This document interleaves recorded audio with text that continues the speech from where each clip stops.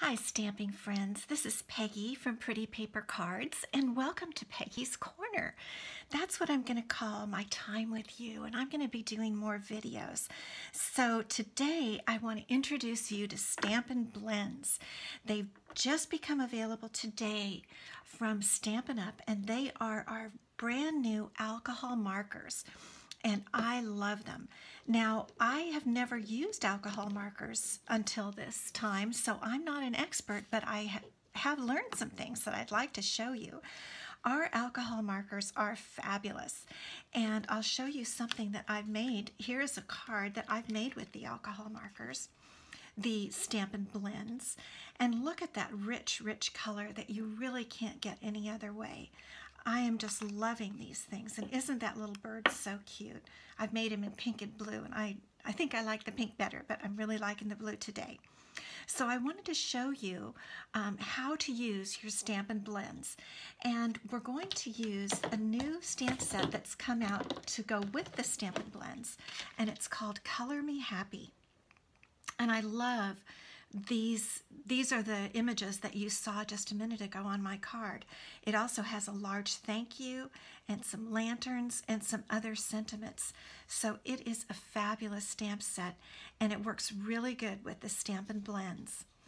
Now with Stampin' Blends, we have to use our tuxedo black memento ink, because that does not bleed with the alcohol in the alcohol markers. So we want to use our memento ink, and I'm going to stamp a couple of the images from the Color Me Happy set, and then we're going to color them in. So this is the flower stamp, and I'm going to get it nice and juicy with the ink there, and then I'm going to put it down on my Whisper white cardstock, and I'm going to hold it for a few minutes to make sure that the image comes out clear. Okay, and then here's our bird stamp, and I'm going to do the same thing. Make sure I get lots of ink on there, and then I'm going to press down pretty hard and leave it for a few minutes so the ink can absorb into the paper. And there's our bird image. Okay, now we're ready to play with our Stampin' Blends. All right, so the colors I'm using for the flowers are these. So we'll start with the flower, and I'm going to turn it up like this. I'm going to color this. Well, on my sample, I've used all of these colors. Stampin' Blends come in duo packs. You can buy them individually, but they really come in a duo pack, which is a light and a dark of each color. So for example, the yellow here is light Daffodil Delight and dark Daffodil Delight, and the orange color is light Pumpkin Pie and dark Pumpkin Pie. And the fabulous thing about Stampin' Up having alcohol markers is that they coordinate with all of our other colors and all of our other products. So when you color your images using these Stampin' Blends, you can use coordinating paper, coordinating designer paper, coordinating ribbon and baker's twine, and ink with our classic ink pad. So you can coordinate everything with our colors, and that is what's so fabulous about Stampin' Up. So I think I'm going to choose, on this flower I used kind of all the colors, but this is one of the pumpkin pie flowers, and I'm going to use pumpkin pie for this flower today. So on the Stampin' Blends, you have a kind of more of a pen-like tip, and you have a brush tip. So I'm going to use the thinner tip today. In fact, I prefer to use the thinner tip. And the caps pop off, but they're nice and secure, which keeps the alcohol good inside there. And you want a nice quick pull on those to get them off. So I'm just going to start. There are techniques, but since I'm not really a pro, I'm just learning, I'm just going to show you what I do. And I just go kind of in a circular motion. Now the one thing to watch out, the Stampin' Blends, any alcohol markers, they do bleed a little bit past where you might want them to go. So you have to learn to come in let's take this little portion right here. So I'm going to come up and I'm going to color this, and I'm moving my point there a little to the inside of that line, because I don't want it to go outside the line, and this is particularly important when you get to the edge like this. So I come in a little bit inside there, and you see how it bleeds a little further once I've picked up my Stampin' Blend. So you want to be really careful. Now, I personally am going to color the whole thing with the light pumpkin pie and then go back and do some shading.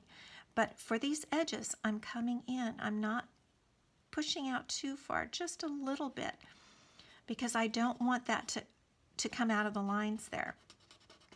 And I'll show you in a minute what happens if you do go out of the lines. But we're going to try it again here to stay inside there. Okay. Now, I could be using the brush tip, but personally, I just feel more control with the pointed tip. I'm going to turn my flower. And now I'm going to try to stay back a little bit. I'm actually working on the inside line there. You can see that. Okay, I'm going to work on touch the inside line, and then it bleeds out a little bit to the outside line. So that gives me a real clear edge. Staying back a little bit from the line. Now I think I'm going to go outside the lines just a little bit, just to show you what happens. So what if I go out just like that? I'll color the rest of my flower, and then I'll show you what we're going to do with that. And again, I'm going to stay back on that. Okay. Now I've gone out of the lines. I'm going to click that closed. I've gone out of the lines just a little bit, and for those situations we have the color lifter, and it also has a pointed end and a brush end, and I'm going to take the pointed end of the color lifter, and what the color lifter does, it's not like an eraser, it just pushes the color around. So my goal is to push that color back into the flower. So that's what I'm going to do. I'm just going to push it back in like that. And I may have to go over it a time or two. This looks pretty good. What I'm going to do is let that dry, and then I'm going to come back to that before I finish my flower. Now we're going to come in now with the darker pumpkin pie shade and do some blending. And the reason this stamp set is so great is that it's really made for using alcohol markers and blending your colors. So now I'm going to come back to these edges, and I'm going to apply the darker pumpkin pie color right in there like that. Again, being super careful, mostly on those outside edges, because this is what's providing the shading for your flower. And that's what you want. That's the fabulous thing about these Stampin' Blends, is that fabulous shading and blending of color that you really can't get any other way. I'm going to come in here and color that and color these edges. Those little places are provided for you to let you know where the shading should be. Okay, now I'm going to come back with my light pumpkin pie color, and I'm going to blend that in so that the difference between the two isn't as striking. So I just blend the light over the dark, and it just shades it just perfectly. Really comes out lovely. And you can even leave some places, you know, lighter like that and not go over them at all a second time. And that adds even more shading. For example, I think I'm going to go ahead and leave that one point right there. I'm going to blend this in here like that. I'll make sure that gets all blended nicely. I'm going to blend this. And you really don't know until it dries exactly how, you know, you don't see the beauty of it until it dries. The alcohol dries, and there again I'm going to come in with that. And you don't have to be a pro or anything. Now, there's our beautiful flower. Now I'm going to come back with the color lifter and just go after that one little spot again and just push that back in there like that. And I think it's going to be completely disappeared now. Now you can go back with your darker shade if you want to and color over some of the lines and even blend that in a little bit. You can do so many things. Uh-oh, I went out of the lines again. Let's get my color lifter. I wasn't paying attention. I'm sorry, I was talking. Okay. So I'm going to push that back. And I'll come back at it a second time and we won't even see it. Now let's look at our bird. For our sweet little bird, we're going to use two different shades. Two different colors. We're going to use Pool Party, and here's the light and the dark Pool Party. And we're also going to use Bermuda Bay, and we have the light and the dark Bermuda Bay. Now for my bird, I want to do his entire body in the very light Pool Party color, and then come back and do some shading. So I'm just going to color him. The little tail feathers are a bit hard because you have to be real careful. Don't go too far down them because it'll come out of the lines. Just gently in there.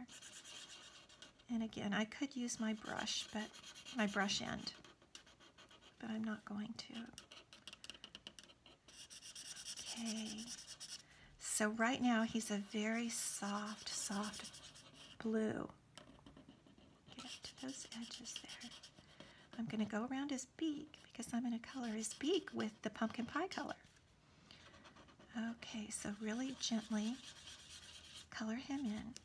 And now we can do lots of different shading.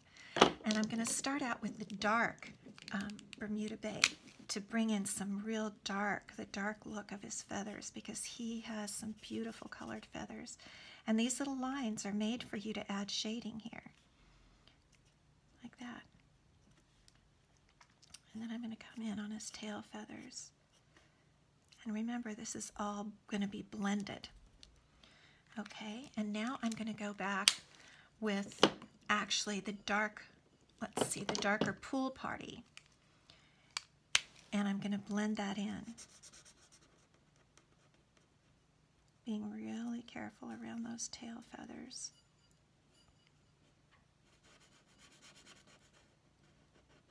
Like that. And give him some more shading. Now one of my goals is to stay away from his little puffy breast area there, because that's where they usually either look very bright colored or very light colored and soft. So I'm going to try to stay away from that and have that little area be nice and soft. So I'm just blending. You can see how nicely that's starting to blend up.